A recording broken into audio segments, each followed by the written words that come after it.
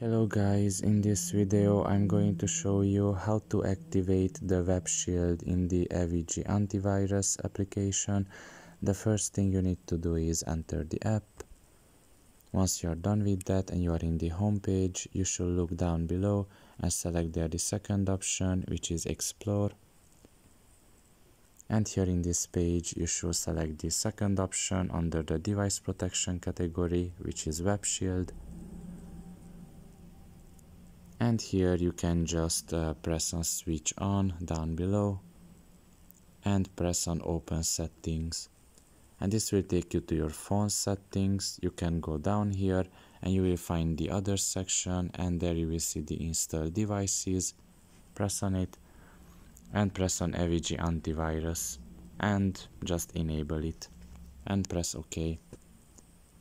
And now all you have to do is just press allow here and allow once again, and the web shield will be activated.